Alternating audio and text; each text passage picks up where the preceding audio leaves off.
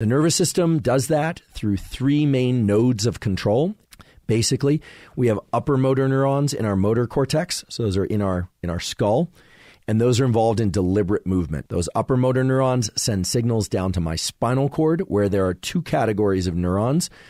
One are the lower motor neurons, and those lower motor neurons send little wires that we call axons out to our muscles and cause those muscles to contract. They do that by dumping chemicals onto the muscle. In fact, the chemical is acetylcholine.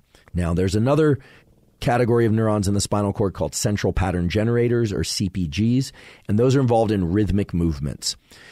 Anytime we're walking or doing something where we don't have to think about it to do it deliberately, it's just happening reflexively. That's central pattern generators and motor neurons. Anytime we're doing something deliberately, the top-down control, as we call it, from the upper motor neurons comes in and takes control of that system.